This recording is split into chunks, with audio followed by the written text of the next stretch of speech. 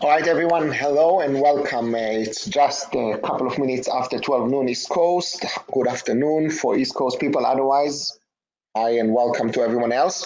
My name is Ori Shibi. I'm going to talk in the next close to an hour about the voice of the customer. Quick introduction. I will do the short version because we have only an hour. This is me. I work with Procept Associates, and I'm the business analysis practice lead. I do project management, agile business analysis, and a whole bunch of things in between. Have written 2.9 books. It means that 2 books have already been published in the last couple of years, and then the next one is going to be published in, that's the point 9. At the end of the summer, in September, this is Agile Business Analysis, co-authored with Kevin Aguano and CEO of Procept. Otherwise, I have been doing all sorts of projects related to Agile Business Analysis, project management with all sorts of organizations. One of the things that probably most organizations have in common is that when you come in, you see that stuff is not exactly as ideal as it may look from the outside. I don't know if it's encouraging for some or not, but sometimes it's disturbing. So let's move ahead to our topic, voice of the customer. There's a whole bunch of list of objectives here that are taken from the newly designed course that we're going to introduce in the fall, a course titled Voice of the Customer, based on the book cover that is on the title page of this webinar.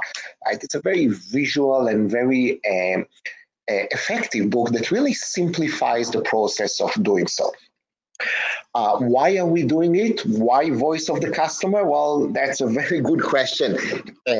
We view, and many others view, voice of the customer as an extension of business analysis. Why? Because we need to do requirements, we need to understand customers' needs. A lot of the tools and a lot of the techniques that have to be utilized here are demonstrated by business analysts in organizations, in enterprises, and in projects. The flow of what we're going to do today, we're going to go by the flow of that book, right? We're going to do a little bit of introduction and context, and then understanding what customers want, interpret, innovate, and then utilize the critical tools. And we're going to go through that 4I process that is on the right side of the screen. So first of all, let's take a look at some context. In recent years, there's been a shift in the way customers and brands, that is customers and organizations, interact, right? In the past, the brands, the companies used to have a lot more power. And in a way, this power has been shifting. Customers are more empowered these days to do their research, to know what's going on, and to make more choices. And of course, we have an accelerated channel through social media to express anything that we like or that we don't like, almost in real time.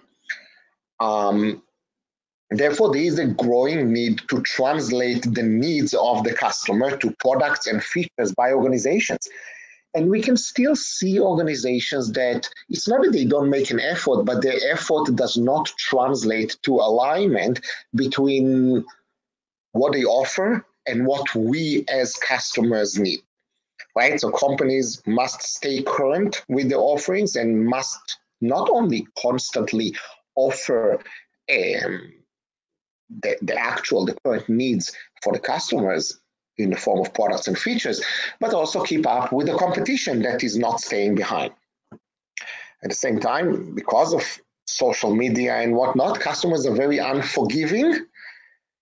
And more we're starting to realize, okay, we have projects and we have efficiencies and we have products and we have a whole bunch of things, but we got to go further up or earlier in the food chain to further understand the true needs of customers and then translate those needs into products and features. Gartner, since 2014, has repeatedly identified in all sorts of pieces of research voice of the customer as a top strategy in providing customer experience, good customer experience. So what is the voice of the customer? Right, we are looking here at a way to describe customers' needs, right? And describe the feedback that customers provide about their experience. Essentially like experience management, if you like. Voice of the customer focuses on the customer's needs and the expectations and the understanding, and then on developing and improving our products. It allows us to systematically engage, gain insights, and then translate those insights into things that we do, products, features, and of course the way we do things. And as I said before, it can be viewed as a subset of business analysis because we are moving further earlier in the food chain in order to make sure that before we even develop a product, we understand that this is the right product for the customer. When we are looking, slides, okay, sorry. When we are looking at voice of the customer, it's important to put it in context with business analysis and requirements and project management and all these other things that many organizations heavily focus on. So the traditional focus of organizations is, if we can say it, within the project, but it is a little bit limited because it does not take into consideration opportunity analysis or even the business case when we focus only on the project. One of the, it's not a matter of flaw, it's a matter of boundary. The Project Management Institute identified the scope of the project to start when we charter the project. Therefore, things like opportunity analysis and business case being outside of the project are not necessarily the focus of the project manager, and therefore many project managers are not going to be involved in this process. Now, the discipline of business analysis is going a little bit further and expands to cover these areas, but still they may not be sufficient. There is a need to better understand the customer, and we established that it's going beyond the project, and it's even going beyond the life cycle approach. And having had a few conversations with colleagues and also noticing that in the context of Agile, yes, Agile improves processes and improves our ability to respond, makes us more nimble, and again, it's customer-centric. We can address changes more effectively. It's about reducing risk of building the wrong thing and making mistakes. But at the same time, we can argue that Agile, with all its benefits, may be too confined to customer needs because we don't ask really the customer beyond what they identify as their needs. It's almost like we are thinking inside the box of the customer. So we engage the customer and we check what they want and what they need, and they answer to us, but we are not looking at a more holistic view to check if what the customer wants and needs and articulates is really the right thing to do. So that's why it's more foundational and it precedes those steps related to business analysis, traditional project management. In a way, we can take a look and say, okay, here's a little bit of a simplified flow. We have opportunity analysis and we do some business case and feasibility analysis. If it's a go, it leads to requirements.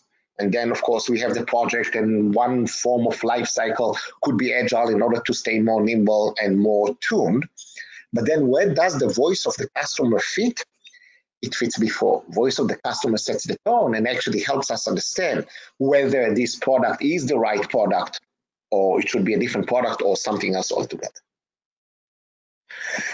So before we are going in and see how we proceed with that area of focus of voice of the customer, I'll just remind you, if you have any questions, please type them in and I will leave time at the end to address questions as they come up. If there's something more urgent, I will try to keep an eye on if you want to show hands, and then it's going to be easier for me even to address questions in real time. You're all muted, so please type them in any case. So moving ahead, who performs voice of the customer research? Right? Because it's not a matter of a new role, it's a matter of somebody has to do it. And like we said, business analysts, or at least the skill of business analysis, comes to mind when we are trying to explore and understand and articulate the customer need. generally, who needs to do it? Anyone who wants to become an industry leader, one way or another, we need to understand our customers. Examples of benefits, right, that can be identified and implemented through voice of the customer programs, identify and prioritize the customer's needs. And then, as a result of that, customize the products and the services and what we do to meet those needs. It's also going to allow us to prioritize and pick our battles. And when we look at issues and opportunities, allow us to engage and solicit and evaluate for new ideas. And the bottom line, increase the profit and the value that we create by improving processes. Right? And by the way, when I say improving processes, doing it while maintaining alignment with customer needs. Unfortunately, many organizations fail in that department, and we can see it by their service offerings or customer service or processes, and we can see how sometimes grossly misaligned those processes are from what the customer actually needs. Even a simple example that we can give all our telecom providers wherever we are, when you dial in and you have two things to inquire about, one of them may be billing inquiry, and another one is a technical support. The way that the service provider is structured is siloed. Therefore, we will have to wait in two separate queues. So I'm going to pick customer technical support, and then I will sit in line and wait. And then after that, they will put me back into the end of the queue for the billing inquiry. Why? It's a matter of cost, it's a matter of efficiencies, but their efficiencies, not our efficiencies. Therefore, it shows the misalignment between the customer and the service provider.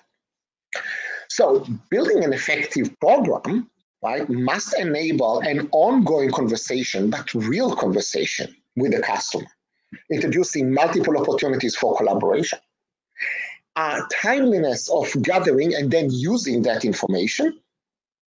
And timeliness, it also refers to, and we're going to talk about it, we have very limited opportunity to actually engage the customer. We are looking at maybe a total of 12 hours in multiple sessions to really be able to gather information. So this is not much.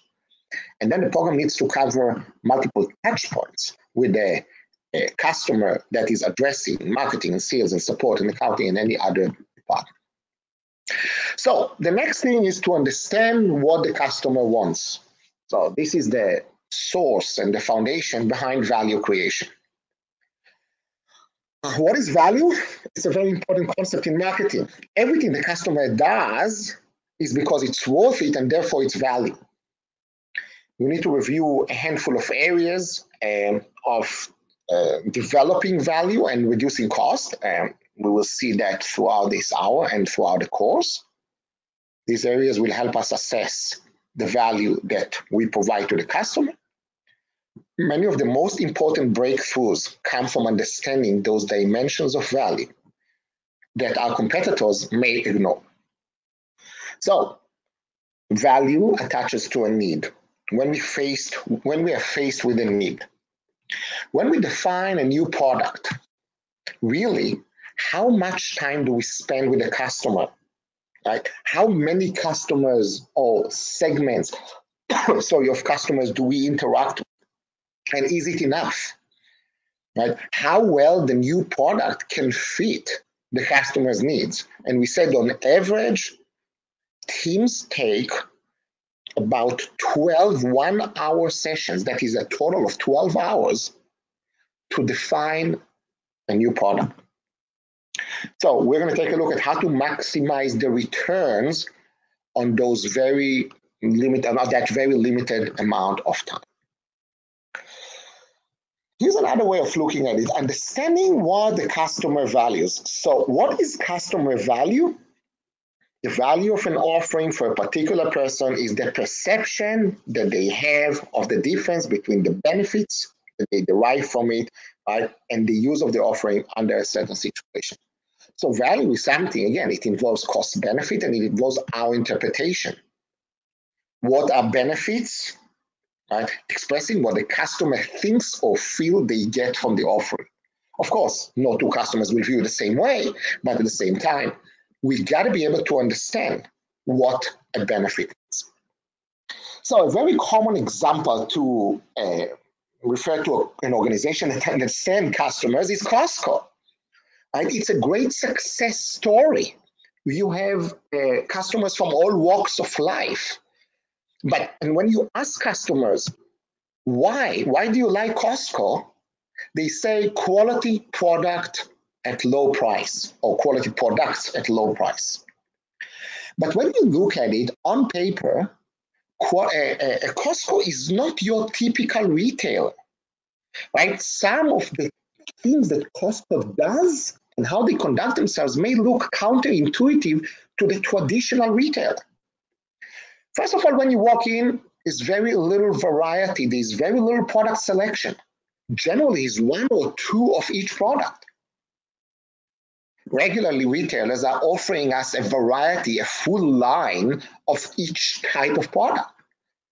On one hand, we like that variety. On the other hand, as a Costco customer, you walk in and you say, you know what, Costco has done the due diligence for me and they already picked up whatever best products there are out there. So it leaves me much less set of options, less choice, and at the same time, it saves me time.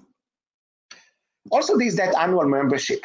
Regular retailers, you just walk in and you can buy whatever you want. At Costco, you got to be a member, right? So you got to pay, and generally, we don't like paying for stuff. Costco also gives us that sense of bargain hunting. As far as the look of the store, it looks like a warehouse. It feels like a warehouse. It doesn't have those fancy frills that we have in other retailers. And back to the bargain hunting, many products just disappear. Right? We can learn it by understanding the codes, the prices that they have. But generally, there is a danger that the next time you go to Costco, you will not see that product. Right? And apparently, they use it for their advantage, and we like it. So what Costco understands that other retailers don't, they understand what customers value. They guarantee to get quality products at the lowest price. And again, quality is defined by the customer. And even if it's not the lowest price, there is that value element. Costco understands that customers are willing to accept some nuisances, many of which Costco's competitors never before dare to try as benefits. Right? So those trade-offs, right? The customers are willing to make their priorities with that. Costco found the few benefits that customers value while delivering the minimum service levels we are willing to accept would be sufficient. And it's because Costco saves a lot of money on those lower level needs, so they have more buying power to offer us lower prices. So on paper, we may not like the whole concept that Costco introduces, but in practice, we like it, and Costco understands that. So the number one new product success factor, what is it? Robert Cooper wrote a book about new products, and he characterized the most important success factor for the new product, saying a unique, superior, and differentiated product that offers superior value to the customer. Then a simple question comes to mind. Don't all companies do that, right? So why are there so many products that are less than excellent in the market? Right? The short answer, many companies are too product-centric, right? And they do not understand what their customers really value, and then what differentiation there is and why it's important. So let's take a look. Right, first of all, successful product offers unique, superior, and differentiated product. Right, we must understand that. I found myself many times sitting down in job interviews, interviewing candidates, and I asked them a simple question: why should I hire you? And they stumble. Many people just stumble on this question, and they cannot give me one good reason beyond they really want the job why they would make a difference. Better than other customers, better than other candidates. So thinking like the customer, right? First of all, we must develop core competency in understanding what the customer value, knowing what the customer needs, right, gives us an opportunity to know what the results need to be and then meet their goals, right? It's not easy to think like a customer, right? We spend most of our time working to make our products more successful, right? The customer spends most of their time working to make their own product more successful, right? So again, the customer is not necessarily focused on me as their supplier, for example. The customer is focused on themselves. And that's why the customer is not going to spend a lot of time telling me what they want. Another question to ask, why customers buy, right? And the compelling reason to act, or that CRTA, clear problem or opportunity that can preempt or help a company or an individual to achieve critical goals and objectives. We got to understand what the customer needs.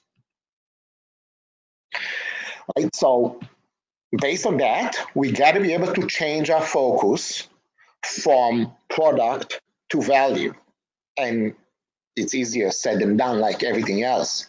To increase value, we got to change the mindset, right? From improving the features to improving the customer experience. And then those features are going to be driven by that and be much more appealing for the customer. So the customer role in a product-centered approach is passive, while in an experience or in a value approach, it's active. Again, customer involvement is going to be more central. Communication is going to be more people-centered as opposed to the product. The focus of the marketing is going to move from the features to the value. The sales are going to focus on the buying experience overall and not only the features. The source of the value is not only technical. The product design will be integrated right from the beginning, and we're going to talk about how marketing and research and development should do that together. The indicator of product success is about loyalty and positive recommendation as opposed to fit for functionality. And the indicator of company success is share of mind and loyalty as opposed to marketing and sales only. So the book offers a 4I framework, and we're going to see how it's broken down by talking about 4 elements, 2 elements that are really identifying the voice of the customer, which is investigation and interpretation, and then 2 elements that are about value creation, so taking that voice of the customer and making sense out of it, which is innovation and incorporation. And breaking down to a little bit more granular steps that will reflect our flow. In investigation, we're going to have 3 steps. And we're going to spend most of these times on investigation and interpretation. Plan the visit to the customer. And when we refer to the visit, it's an interview, but it could be a set of interviews, and it may not be on the customer site, and it may not be in person at all. But we got to be able to plan the visit. Just like a project, it's a charter and objectives. And then organize it, looking more at the logistics. So who are we going to talk to, and selection of customer and segments. And then, of course, build a discussion guide and plan the questions, and then identify the team for the interview. Then, interviewing the customer, conducting it, capturing the information, and preparing for the next interview if there is one. Once we get out of the interview, we are moving to the interpret stage, which is essentially consolidate the information, but doing it really well so we don't miss any nuance. Conducting a post-visit meeting that can be extensive, like more than a day long. Create images and statements, so truly reflect what the customer has told us. And then start looking at defining and documenting requirements. From here, the next steps are going to be marketing and engineering. They need to collaborate, right? Define the specifications as part of incorporating those needs, and define the engineering specifications and incorporating those into designing the document. So here's the breakdown. Before we go in, there are a few common mistakes that we must understand, because the first mistake is not going through this program altogether of voice of the customer. And other mistakes involve The following: failure to identify all relevant customer groups. It means that we may get great information, but it's going to be incomplete. Failure to clarify data collection goals and step up front.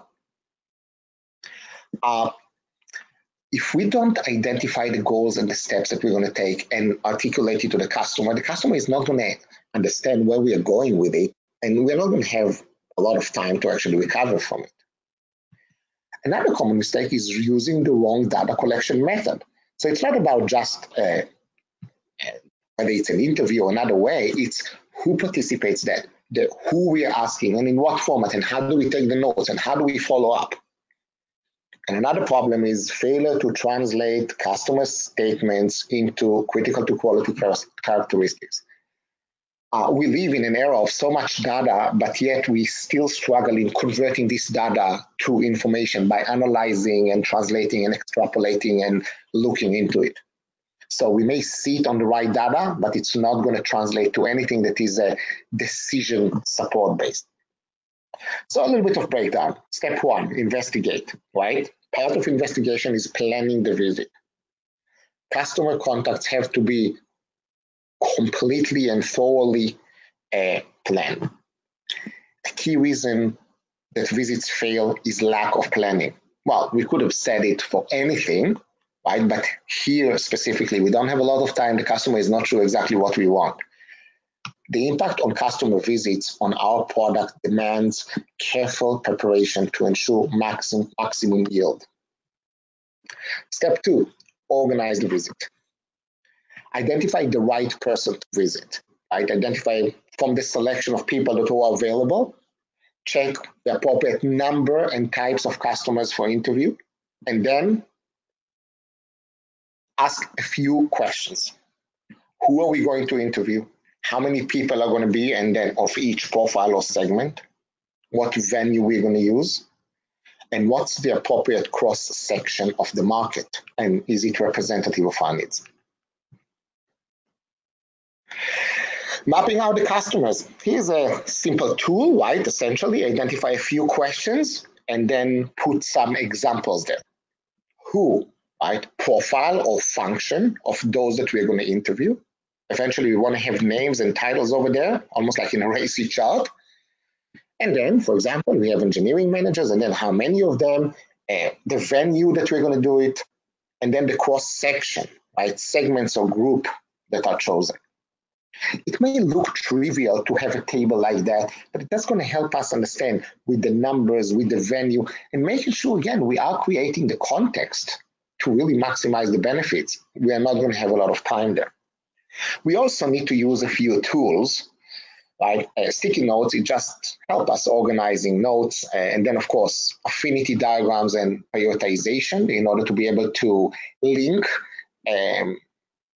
segments or sections or things in order to better sort them out and then be able to address them by segment, by timing, by time. Other tools involve some variation of failure model and effect analysis, and then simple things like process mapping and customer panels, right? Just be able to confirm information and provide some context. Then we're going to interview the customer. It says here, when you interview the customer, you got to focus on the customer. And although it sounds trivial and it really we shouldn't spend any time on it, it's very important to reiterate that. First of all, we are face-to-face, right? This is when all the planning and the logistics come in place. And the areas of focus, 4 areas. First of all, communication skills, right? Remember, what we say may not be heard the same way, may definitely not be understood the intended way. We really got to take 100% ownership of communication, making sure that what I say is understood and clear as much as possible, with focus on the individuals and the customer's needs.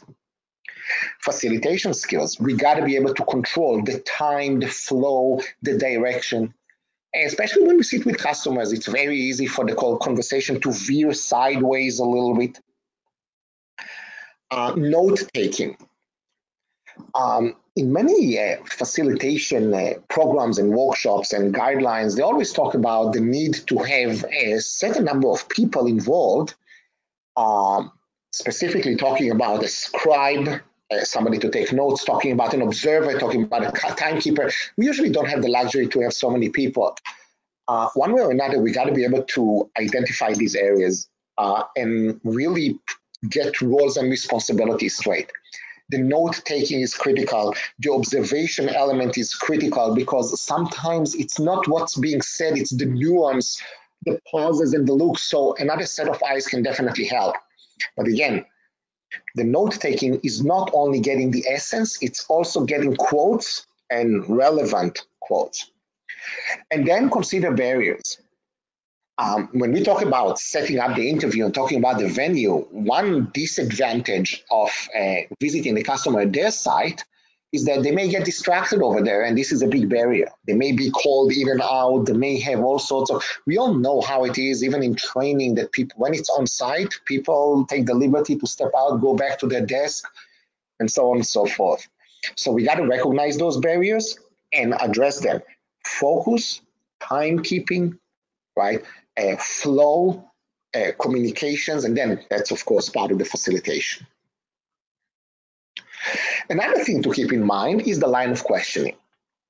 There are different types of questions, primarily open-end and close-end, but there are also all sorts of in-between and all sorts of questions that will help us. So we gotta keep that in mind. Open-end questions are generally probing questions. There may be the first or the second question that are introduced or part of introducing a topic. And then after that, we can move ahead, close questions, other probing questions, visualizing, exploring, feeling, clarifying. The planning for that interview has to be very careful. We got to have full engagement. Take the customer through the journey of asking them and then getting them to express their thoughts, articulate them, and then get us to understand it.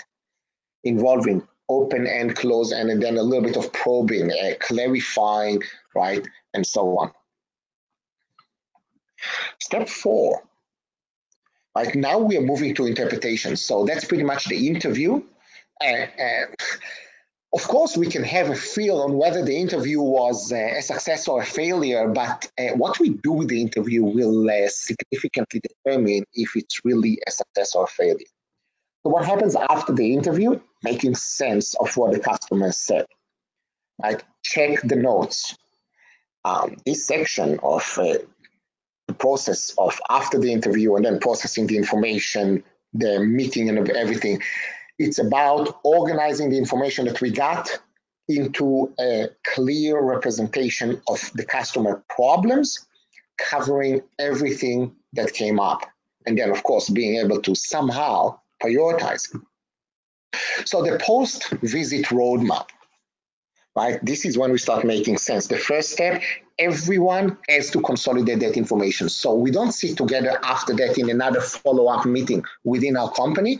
Every person who participated will consolidate the information. This is a form of a Delphi approach that will allow people to organize their thoughts and will allow people to sort them out, understand, and now when we get together after the consolidation, we are going to do the PVM, the post-visit meeting.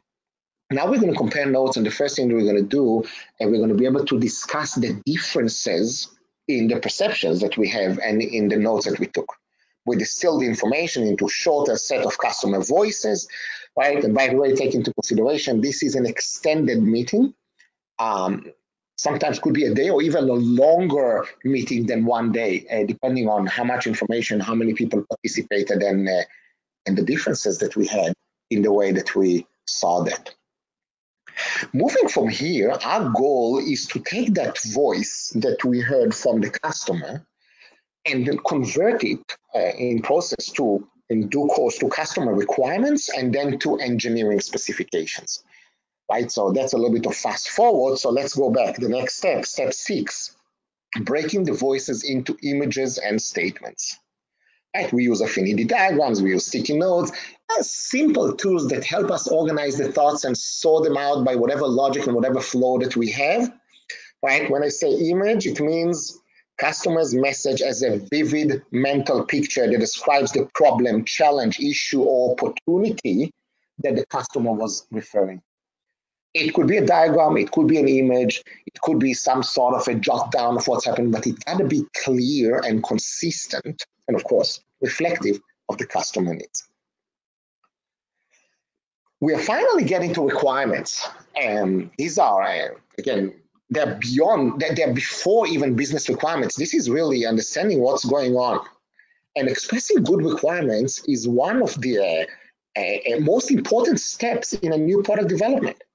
We can also say that bad requirements are a key reason for product failures and in turn for project failures. Right? Most failures, large number of failures, can be traced back to failing to capture requirements or capturing the wrong requirements. It's important the product team has common answer to the question, what is a requirement and what makes a good requirement? So let's talk about it for a second.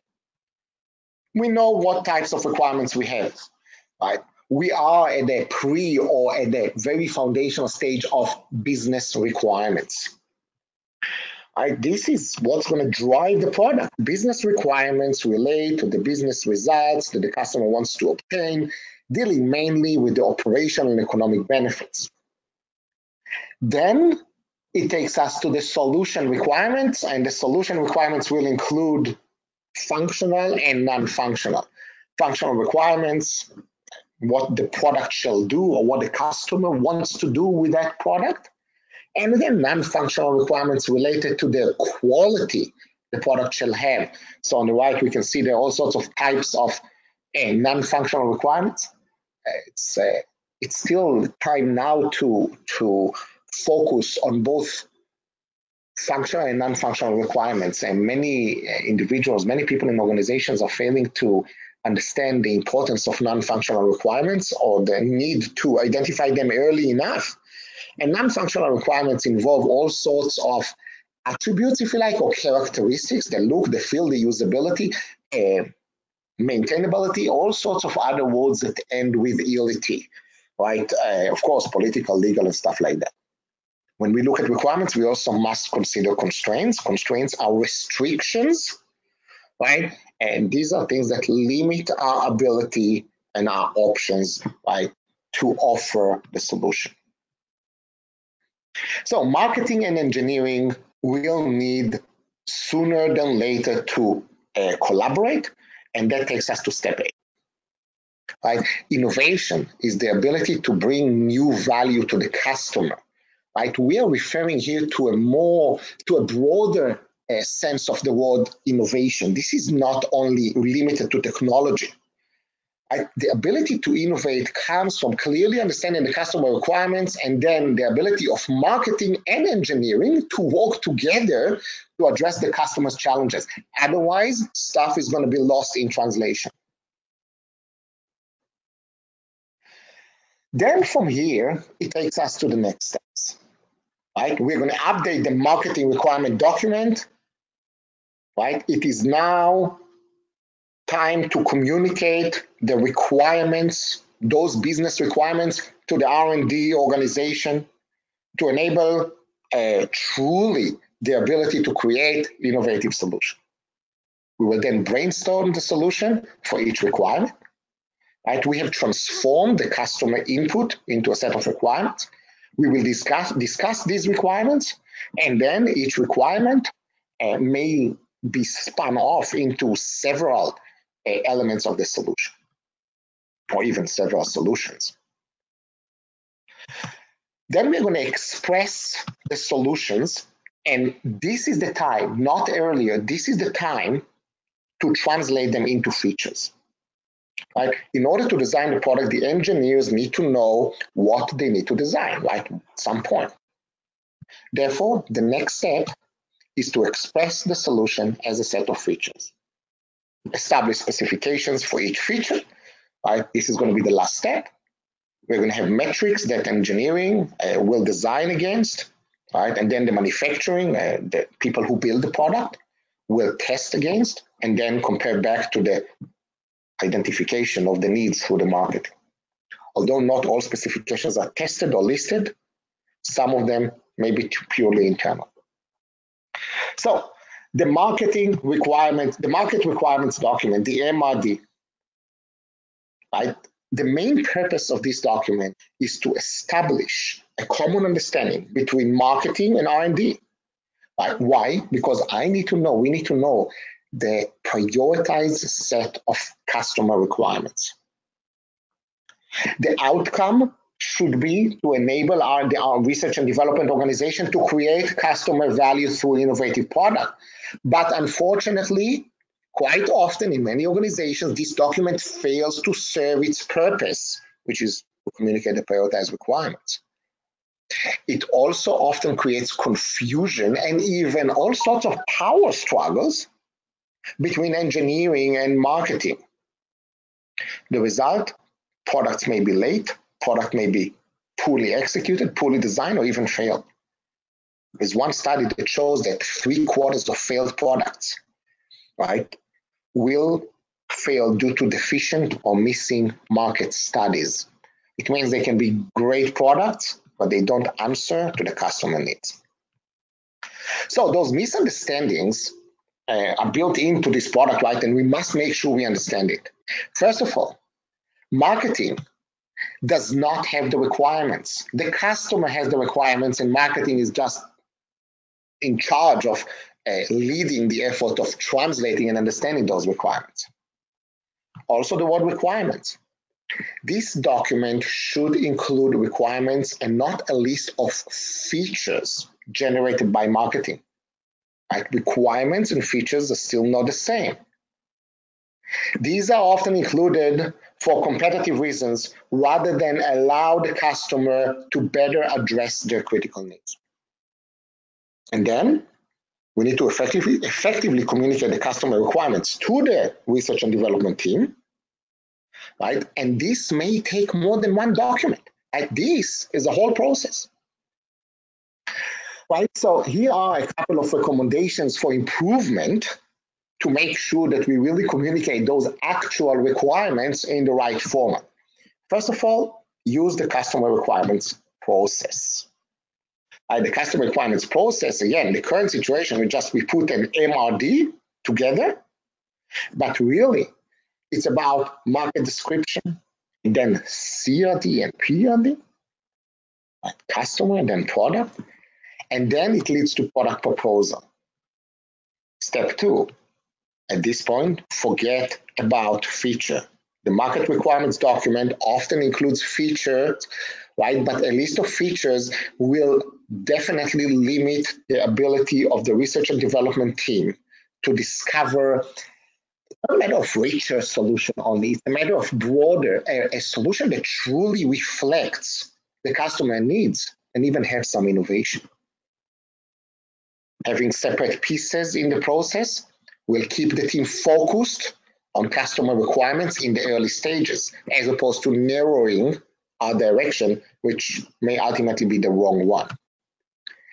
Then, one of the most painful things that we can talk about is prioritization. Right? Make prioritization a priority. Right? Prioritization is a problem at all levels. It's on a daily level, on individual level, on the team level, and then of course in the organization. Quite often when we deal with stakeholders, internal or external, we tell them, okay, let's prioritize the requirements. And then people say, all requirements are high priority. And then I say, okay, are they coming in order? And say, no, they're all equally important, right? The whole thing of prioritization is a matter of, first of all, accountability. Because if I'm delegating something and I'm giving it to my team to do, and I give it in a priority order, the accountability is on me, because the lower priority items may not get done, and it's on me because I implied that. However, if I tell the team that you have to do everything and it's all equally important, I essentially pass the buck to them. The other thing with prioritization, if we want to expand on it a little bit, prioritization is part of the context of portfolio management. And when people have a hard time articulating what portfolio management is, we can probably take two words: capacity management and prioritization. Capacity management is understand what we need to do and what we can do with our time and bandwidth. And prioritization is because we obviously don't have enough capacity. So now we need to rank items. More important things will be done, less important things are less likely to be done. So back here to making prioritization a priority, having a list of clearly articulated customer requirements, of course, minus a list of features is a good start. Then, if this is not prioritized and associated with the target market segment, we can deem it as useless. Prioritizing the requirements can achieve two things. One, provide clarity to the team about trade-offs if and when we build the product. And two, if the requirements are prioritized and associated with relevant market segment, it will help us identify business impact, especially when we need to do those trade-offs. And then the last step, which again, much easier said than done, make sure that there is collaboration between the engineering and the research and development team. Right? The MRD is no longer a single document, right? But a process, right? That prioritizes and effectively communicates the customer requirements. It does not belong to marketing. It's developed in full collaboration with the research and development. From here, moving forward is quite intuitive. The high-level process of the next major step, define the specification. This is step 9. Prioritize the innovation from the previous phase, prioritize the attributes of the product, and then prioritize the feature. Now it takes us to step 10, which is defining the engineering specification. Right? At this point, engineering, these are the people who design the product, will do the heavy lifting. Right? They will still collaborate with marketing to ensure that what they do truly represents the voice of the customer. We cannot veer sideways right now. Incorporating into the new design documentation, and then monitor the progress. A couple of the methods, then the tools that we're going to use: requirements, formulation, quality function deployment, documentation, control, advanced communication skills. And then more specifically, we can use a whole bunch of models, including requirements management and rapid prototyping. And of course, we see here the business analysis skills coming in. So the main thing, from features to engineering specifications, right? The challenge of the incorporate phase, which we're in right now, is to protect the integrity of the voice of the customer. So that great product that we are going to build is actually great also in the eyes of the customer. Protecting the voice of the customer, engineering, yes, owns the process, right? Engineering and marketing will collaborate. There will be formal meetings that will have to take place. And then, of course, quite significant follow-up, create formal documentation of the agreement, trade-offs, and key assumptions, and so on and so forth. We must be able to change our attitude toward assumptions and accept that assumptions are very important in the process. And finally, got to look at continuous improvement. So continuous improvement from a company perspective, understanding your customers, right? This is the most important thing. It also requires that the organization implements the methods, processes, and tools that are needed to support this effort. We should do it gradually because we all know that we cannot introduce change in one session or one step. And then it's the best to lay a foundation and then set about marketing and making gradual but consistent improvements, continuous improvement. Individually, embrace the need to understand the customer. It will always help us. This perspective will help us anywhere we go. Customer first is what we think, and everything is driven by that. Always continue to learn about better ways to understand customers and make a commitment to champion the customer regardless of what the current organization is about. And with that positive note, it brings us to the end. So we have a few minutes. I will just take a look if you have any questions.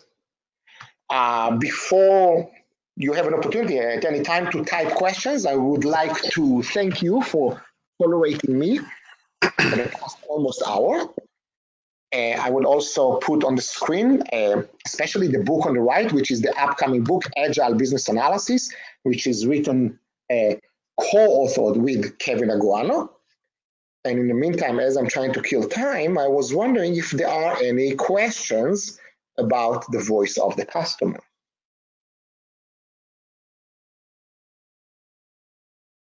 I gotta tell you, it's very awkward to sit in front of that screen here and hear that silence, but I see that no questions are coming.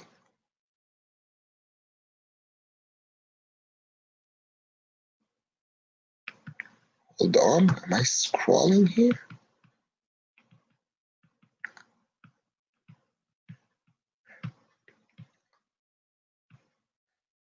Show the voice of the customer book. Again, this is the cover. When this course rolls in the fall of this year, the book is going to come with the course. Again, I mean, very visual and very articulated with a lot of diagrams that make the process simplified. Obviously, going in and those steps that we've been talking about, getting marketing to collaborate, and it's not a matter of whose fault it is, but getting marketing and research and development and then engineering to truly collaborate. In most organizations, these are silos. It's oil and water, right? Sometimes it's very hard from a personality perspective, from focus perspective, to actually get them to collaborate, right? These are just different types of thinking.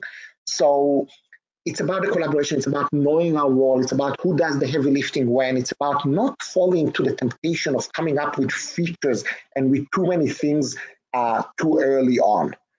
I see a question here. When will the course be and how long?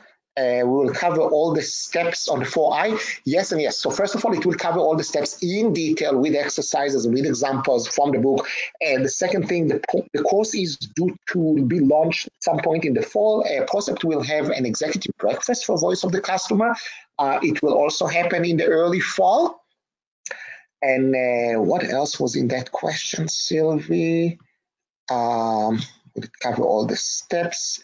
When will the course be? The course is probably going to be up to a couple of days. I think that in one day it will be too aggressive. So we are looking at having the course over 2 days probably. Anything else? Anything else? I see no other questions. So please, my name is Ori Shibi. I'm with Procept Associates. Feel free to reach out. Some of you know me already here. I see actually another question coming up, so you'll excuse me. When will the course be? Thank you, Sylvie, for thanking me. Thank you, everyone, for thanking me. I wish you a good rest of the afternoon or rest of the day and a great summer. Please reach out. You can find me on LinkedIn. There's only one of me with that kind of spelling, which makes it easy. Any type of questions related to these topics or others will be welcome. At this point, I will wrap up and I will say thank you very much and thank you for having me for the past hour. Bye-bye.